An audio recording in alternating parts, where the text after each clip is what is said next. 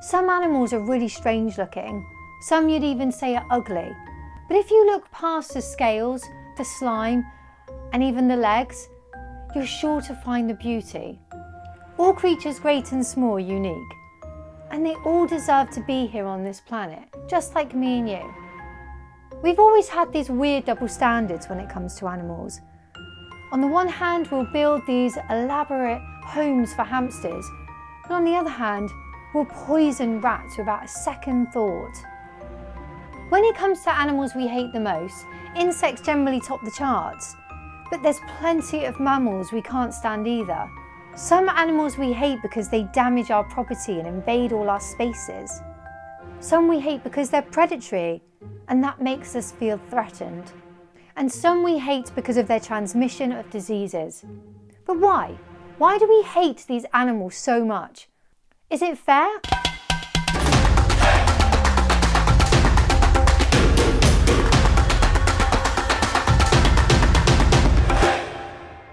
Hi everyone, my name's Abby and welcome to another episode of Animal Educate. Today we're going to look at some of the world's most hated animals. They've got long dark muzzles and bristly black tails, and their ears are like a cross between a teddy bear and an elf. You could mistake them for an exotic looking dog, but actually they're more related to cats. They're strange looking half dog, half cat creatures. Ironically, part of the human dislike of hyenas actually stems from the fact that they're just so fascinating and that we just find them really weird. What are you looking at? And that makes us feel uncomfortable. Hyenas are successful hunters, but they're also proficient scavengers.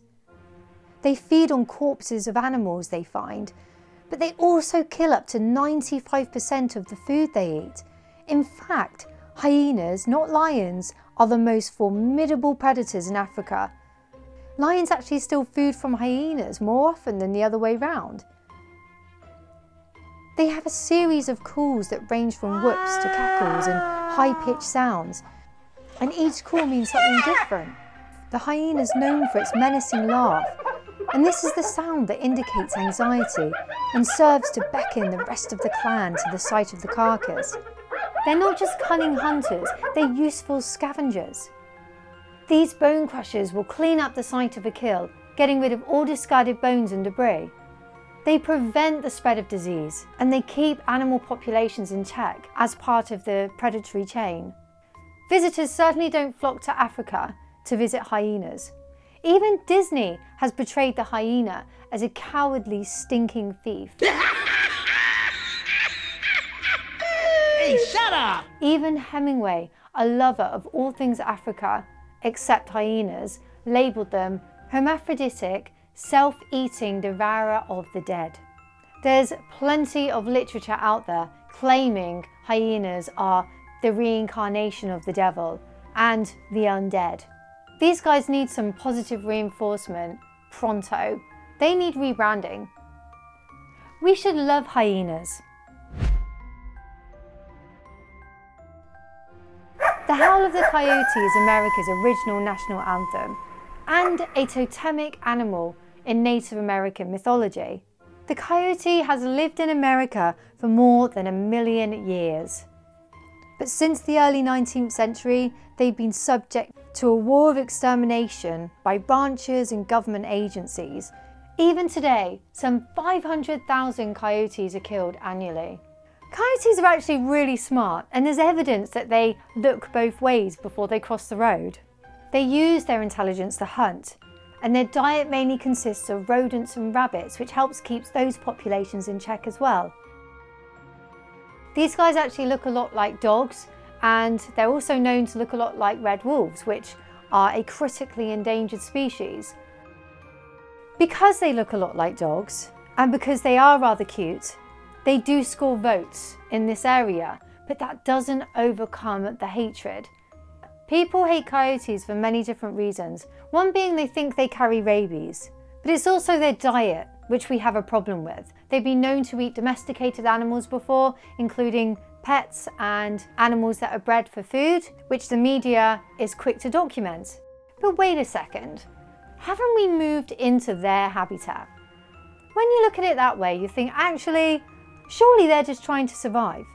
It's not like they're going out of their way to be a menace to society. Aren't they just trying to find food in the easiest way possible? We have encroached on so much of the land. We're bound to come into conflict with these animals. Is that their problem or ours? We make it their problem. Research has shown that where coyotes exist, there's a better balance in nature. They play an integral role in the environment by helping to maintain species diversity. One way they do this is by helping to regulate mid-sized carnivore animals like foxes and skunks and raccoons. They also keep rat and other rodent populations down, so they actually probably save crop farmers a lot more money than they realise. We should love coyotes. They begin their lives as wriggling aquatic larvae. They breed really well, even in the filthiest of water bodies, surviving on bacteria alone before they take to wing. Insects like mosquitoes and ticks can really get under your skin, and with good reason. These guys can carry diseases, and yes, we do have to take precautions to avoid bites. But it's really important to acknowledge that they also play a really helpful role in the ecosystem. Ticks, mosquitoes, and many other insects.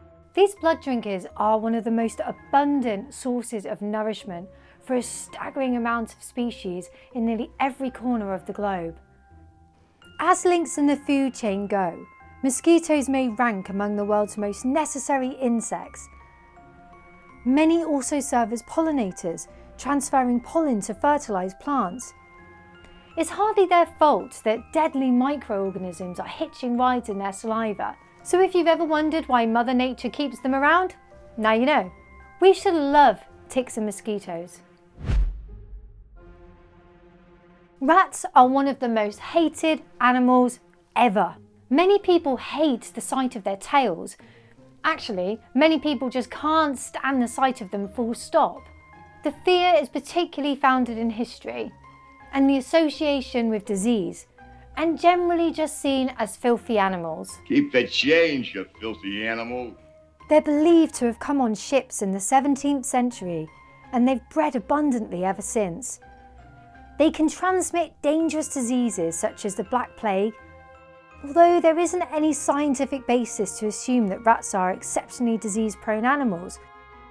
Rats appeared responsible for the plague because they were so abundant. Rats are really wonderful animals. If you've never learnt about them, you should at least give them a chance. They're really social creatures. These guys have also been subject to a lot of medical research globally, and still are today, which means they're still suffering. Rats can be a problem, but they're merely acting as any wild animal does. They just want to survive. According to the Centre of Disease Control, rats don't even spread rabies. So despite their staggering numbers, you're least likely to get sick from a rat. And they do serve a purpose in the ecosystem. They're scavengers and they're opportunistic eaters. They'll eat garbage and other things that you throw away. And they're also really important as part of the predatory ecosystem. We should love rats. At over 1 million years old, these guys have learned how to survive through the generations. Cockroaches have many different varieties, and they can look very different. They can survive without water for long periods of time and food. They're absolutely fascinating creatures. The thing about cockroaches is they are known to spend time in your kitchen. You know what I'm talking about, you cockroach. I mean, let's face it, most people would rather see a ghost than a cockroach in their cupboard. Roaches are very resilient and they can survive in inhospitable environments, but they're specifically adapted to share their nests with larger mammals. This gives them access to a continuous stream of food scraps, mould, mildew, and even eggs of more dangerous insects such as fleas, bedbugs or lice. For most of the animal kingdom, this is still a pretty good deal. But back in the day, humans decided we we could look after ourselves. Are they really that filthy? Well, actually, testing has shown that it's not that easy for germs to stick to them. We know that cockroaches aren't very dangerous, but most people don't like the look of them. They can't tolerate those weird, bulbous, ribbed bodies. But they're major players in the process of decomposition. They're also primary predators of bollworm and armyworm. These are two of the most destructive of cotton, soybean, corn, cabbage and tomato crops in the United States and Africa. So again, they help to keep populations in check. They create balance. We should love cockroaches. So picture it, we've all been there, haven't we? We're just setting out our lovely picnic, we've got our food, we've got our juice, we're damn hungry, and then we hear it, that dreaded buzz, and we know the wasps have come to claim their share. It's buzzing around your head, bearing its stinger. So you freak out, everyone freaks out, you jump, you scream, hell, you even dance. Most people don't like wasps, and you could say there's good reason not to like them. You view them as the enemy and not some unknowing wild beastie. They can sting us. They can pump their venom into us. And yes, it hurts. It hurts a lot. And they don't have the same rosy reputation as the honeybee or the bumblebee. They're also known for condemning other insects to the slowest, most grotesque deaths in the natural world. The thing is, the world would be worse off without them. No predatory arthropods are geared towards grand-scale pest control as wasps. And they act as great pollinators. Yes, just like bees, they also help to pollinate the world. So how about giving them a break? How about let's save the wasps? We should love wasps. Spiders. Probably the most common phobia of all time is arachnophobia. They have the ability to make people run and scream.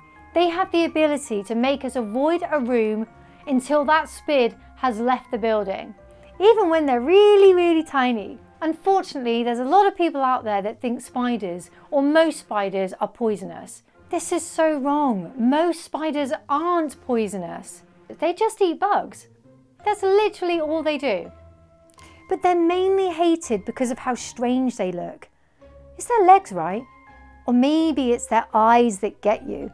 Spiders shouldn't be hated for so many reasons. While people may have their apprehensions, it's important that we coexist with them because they really benefit our environment, primarily by keeping insect populations under control. They control insect populations everywhere outside, including forests, prairies, farmland and near water. And they do the same indoors, eating ants, flies, cockroaches and more.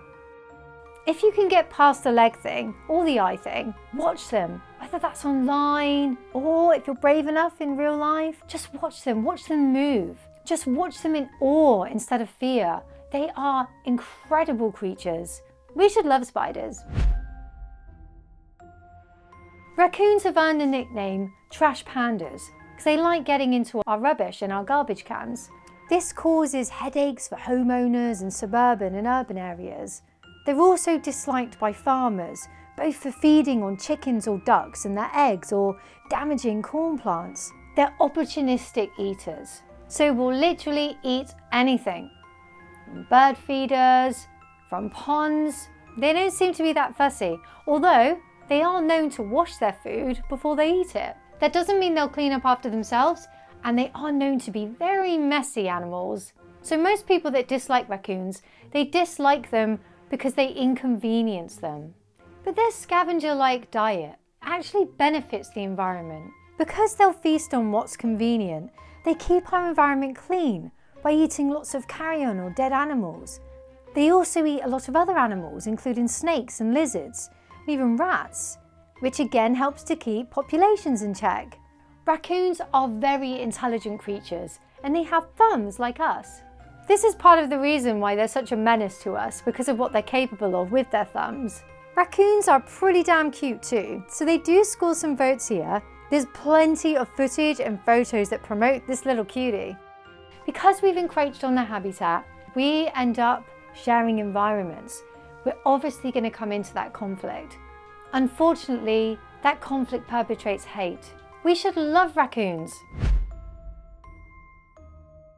Snakes are one of the most feared creatures globally. Like spiders, they're one of the top phobias. Some people will scream if they see one, others, they'll just shrug and move on. And unfortunately, they're pretty popular in the exotic pet department. Snakes, again, like most animals on the list, have a bad reputation in myths. The snake's digestion plays a big part in our fear. The process is pretty hideous for us to comprehend. But it's nature, and nature is brutal as much as it's kind. They also look strange. They have fangs. This alone is going to raise your heart rate. They're feared for their fatal bite and their, as we perceive, their soulless eyes. But again, the media has blackened the rep of this animal. For the most part, they work to stay out of sight. Unlike some animals, such as raccoons and coyotes, that grow accustomed to being near humans, snakes prefer to remain unseen by people. Snakes are fascinating. They're a huge part of the ecosystem. They control the rat populations. They serve an important purpose as a predator. In addition to mice and rats, they also eat frogs, toads and other reptiles, birds, termites and other insects. Snakes are beautiful creatures. Their colours and patterns alone are just the most beautiful on earth. They're amazing to watch. Check them out. Not them hunting, although this serves to be highly entertaining to some people, but just watching them move. We should love snakes. Many people are terrified of bats. They're freaked out by their appearance or their screech. Loads of scary movies feature bats. You'll find fake bats in nearly every single haunted house that's ever existed. And they're reinforced at Halloween, when everything comes out from the dark. Vampires, zombies, monsters, and bats. And actually, if you think about it, there's certain characteristics of bats that can trigger our primal fear response. They're creatures of the night. They're stealthy. They live in caves. And most people associate them with vampires. They rarely bite humans, and actually they prefer insects to blood. They get a bad reputation as disease carriers, and they do in fact carry diseases, just like most animals do, but it's important to have a little perspective here. Bats flying at night pose no risk to humans. In addition, they help us out in a big way every night when they come out to feast. Bats are insectivores, keeping the population under control. They also act as plant pollinators and natural fertilizer producers. Bats have actually helped society a lot. They use a technique called echolocation, which is the basis for modern radar today. We should love bats. Okay, let's wrap this up. Let's look at some of the common traits or behaviour that makes us hate these animals so much. How they look, how they eat, and how they hunt. But most of all, it's how they inconvenience us. They eat our food, they invade our spaces, they cost us money, they create a mess that we have to clean up. Basically, they get in our way. But think about it. These animals are wild. They've been forced into these nuisance behaviours because their habitats decreased and their food supplies changed. Humans have disrupted the natural balance of life. Our behaviour determines their behaviour. In fact, it's only fair. Let's take a long, hard look at humans. The most hated animal?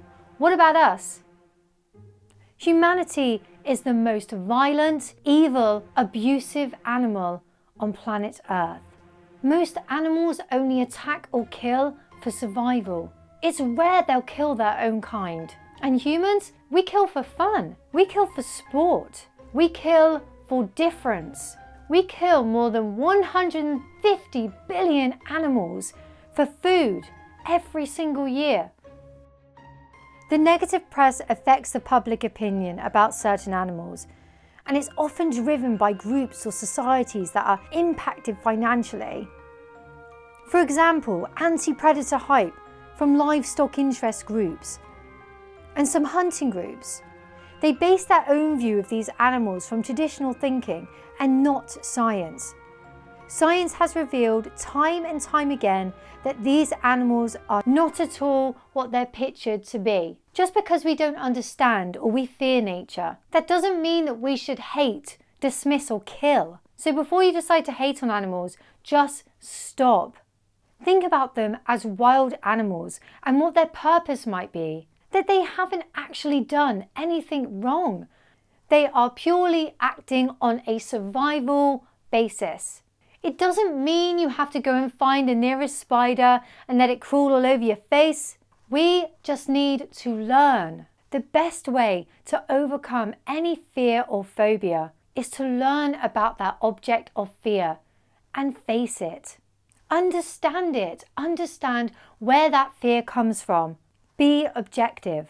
Start spreading good information. No fear, no hate. Just educate. Thanks for watching today, guys. I really hope you've enjoyed the video. As usual, please comment below. If you've enjoyed the video, please give us a like and subscribe to the channel if you haven't already. Until next time.